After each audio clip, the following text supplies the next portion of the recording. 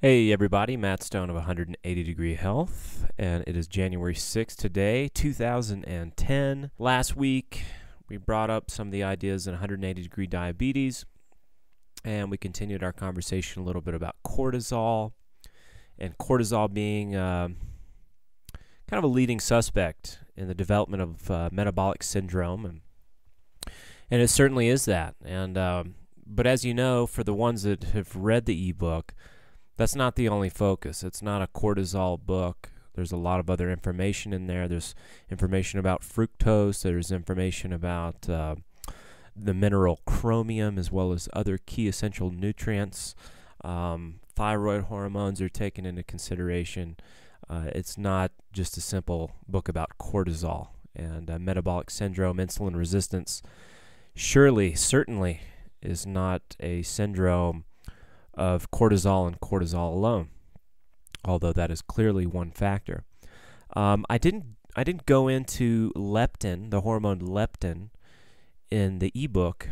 I thought about doing it, but I wanted to, it was getting complicated enough already, and the point of the ebook is to be given to the layperson. This is not something I'm trying to convince Walter Willett at Harvard of my theory. And I have to nitpick all the particulars, just trying to get the main point across, the main theme, because you don't have to be an endocrinology geek to understand what you might want to try when it comes to improving your glucose tolerance, decreasing your insulin resistance, and potentially overcoming a case of metabolic syndrome, prediabetes, or diabetes. But leptin is important, very important. And it's one of those things that I believe it was Jeffrey Friedman was one of the leading researchers in doing leptin research. He's an obesity researcher. And he was noticing the differences between fat rats and skinny rats and, a typical laboratory scientist studying obesity. And they were honing in on this new hormone that had yet to be discovered, and this wasn't really all that long ago. I think this was in the last, 10 or 15 years. But they're honing in on this hormone, and they're expecting and anticipating it to be the great answer. And they go in and to these rats, and they isolate everything, and they get it down to the hormone, which they call leptin. They administer this hormone leptin to the fat rats, and magically, mysteriously, the rat's obesity goes away. And instantly, Friedman and his posse believe that they have found the great answer. And excuse me if it was a different researcher than Friedman. I'm not the be all end all source of leptin, but I'm pretty sure Friedman was the one. But They thought they had found the answer, and all they had to do was go and give leptin to obese people, and the whole obesity epidemic would be taken care of, eliminated. And they're very, very excited about this. It showed a lot of promise, and they got some trials with some real humans, and they injected them full of leptin, and it did nothing. And which is really, really interesting, because it worked for the rats, it didn't work for the humans. So why was that? Well, guess what? We talk a lot about hormone resistance, and I talk about hormone resistance a lot in 180 degree diabetes, because it's an important concept where the receptor sites are not working properly, and the hormone's action cannot take place, even though it might be present in the system. Its action is thwarted by the fact that the receptor sites do not work. There's cellular resistance to the hormone, and it just doesn't work. And that's what rising blood sugars and type 2 diabetes and metabolic syndrome and obesity, that's what it's all about. It's not about lack of insulin. It's about insulin not working correctly. It's not about the pancreas, which produces insulin. It's about the cells, which are not operating correctly. And it's very mysterious, but there's a such thing as leptin resistance as well.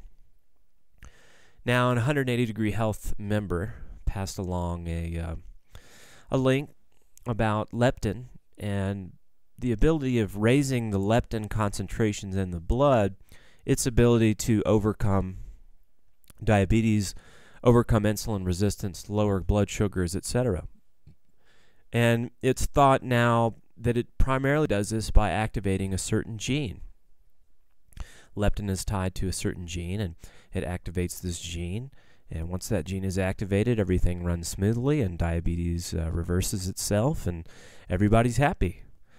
But we have a situation where there's leptin resistance. So you can raise leptin all you want, but if it's not getting through, it's not going to trigger this gene. It's not going to work. So there's some complexity there. However, fructose could be that thing that induces leptin resistance. I'll read a little passage from Richard Johnson's The Sugar Fix. Okay, it says, halting the hunger control hormone's leptin resistance. It says, high doses of fructose cause leptin resistance. This phenomenon was demonstrated in a 2008 study led by two of my former colleagues at the University of Florida, blah, blah, blah. We fed laboratory rats a high fructose diet for 6 months. Next, we injected the rats with leptin. The hormone had little effect on the rats' appetite. They kept right on eating, indicating that they had become leptin resistant. Leptin is a appetite-suppressing hormone. And so fructose causes leptin resistance. Leptin no longer functions. Fructose increases hunger, increases fat storage, etc.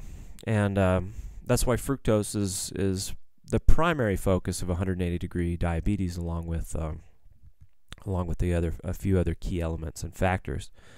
But not only that, but fructose does not raise leptin, so it causes leptin resistance while also not causing leptin to rise.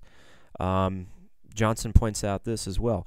Blood tests showed that women's leptin levels were 35% lower when they drank fructose-sweetened beverages than when they drank glucose beverages. Again, that makes glucose a superior form of carbohydrate for raising leptin levels. Now, the last thing I'll piece together, and I'm going to do a blog post probably Friday on this as well, which is going to be a really, really insightful one, I think. Russ Ferris, in his book, The Potbelly Syndrome, that I quote, page 87 in 180-degree diabetes, I leave out part of that quote on leptin because we didn't discuss leptin. But in there, it's an overfeeding study in which 5 of the 6 subjects became less insulin resistant. At the end of the period, this is the quote, and this study went for a few weeks. At the end of this period, the subjects had gained an average of 9.7 pounds, and their leptin levels had risen 68%. So again, the high everything diet, its whole premise is basically can be traced to this leptin. Eliminate fructose, and you overcome leptin resistance. Eat a high-calorie diet matched with that, focusing on glucose as your source of carbohydrates. And you raise leptin levels and sort of kill 2 birds with 1 stone. But anyways, I'm going to talk about this in a blog post later, and we'll keep the conversation going next week. Thanks again. This is Matt Stone of 180 Degree Health.